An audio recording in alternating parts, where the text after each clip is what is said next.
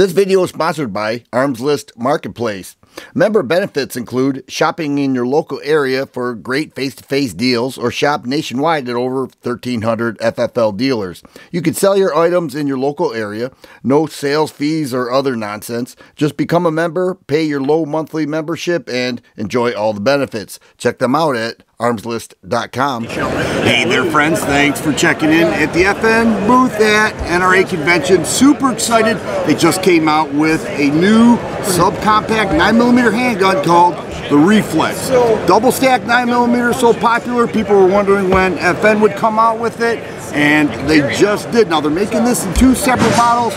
Let's talk about the features and then we'll see what they're offering. The one thing that struck me initially is that this is an internal hammer-fired 9mm handgun. And so you don't see the hammer, but it is single action only. Beautiful trigger on here. Breaks right around. I had the tag in the way.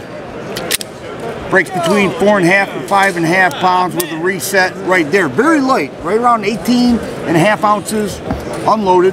3.3-inch barrel. You can see it's got some nice forward serrations there and a tritium front dot sight. The grip texturing has been altered. They made it a little bit different. We'll get a close-up on that. No back straps or anything available, but I'm able to get 3-figure contact on it, even with the 11-round magazine. Now, the one thing that makes this very cool is that it also comes with a 15-round magazine. And what you can see also is that this one is optic ready. So you have the optic ready option or the iron sight option. If we look at the iron sight, the MSRP on this is $599. With the optic ready, the MSRP is $659. Personally, that's a price I'm willing to pay to have the option to run an optic when carrying. Maybe not always, but you have that option to run an optic, and I think that's pretty cool. Overall, the fit, feel, and the weight is very advantageous to a CCW guy who's looking for a subcompact gun. The way I look at it, you put the 11-round magazine in for concealability, 15-round mag in for the backup, and you're carrying some heat there that should certainly get you out of the jam.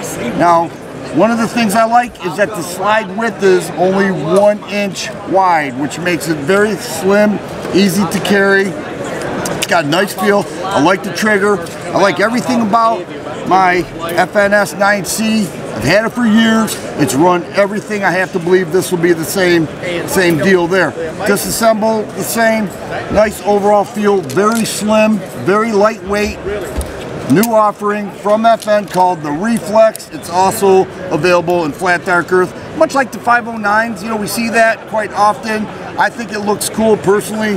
It doesn't matter to me, but that's what you're looking at. It remains a 1 inch wide slide. This is an optic ready model, and the 15-round mag. With the 15-round mag, full 3-figure contact, and what I like about that is it gives the feel of a full-size gun without it being a full-size gun, especially with the 3.3-inch barrel. Check out the thinness of the grip. Okay, so the overall profile, very advantageous for CCW. And then, of course, a little comparison with this one here. So that's what we're looking at. That's what will be available. I like that tritium front dot as well. And, you know, I also like the option of using the dot or not. You know, that seems to be the rage. It's been the rage. And FN is meeting that demand with their new Reflex. I need to mention that the optic is a direct mount, so it won't come with any plates, just a couple screws. It offers the RMFC footprint as well as the Holosun K series, making it nice and easy. But I like what they did there, because now there are options, which is a direct mount and eliminates the need for a plate. Planning on getting a hold of one of these and doing a range review and talking more about it, as well as compare it with some other guns in the class. But it is the Reflex, stepped away from the 509 name anyhow, kept some of the features, changed some up, but this is a new edition being debuted at NRA Convention in Indianapolis, and I'm super excited to check it out, and hopefully I'll be able to show you more in the future. If you like videos like this, please subscribe and share. I always appreciate thumbs up button. Thanks for watching, and you guys be safe.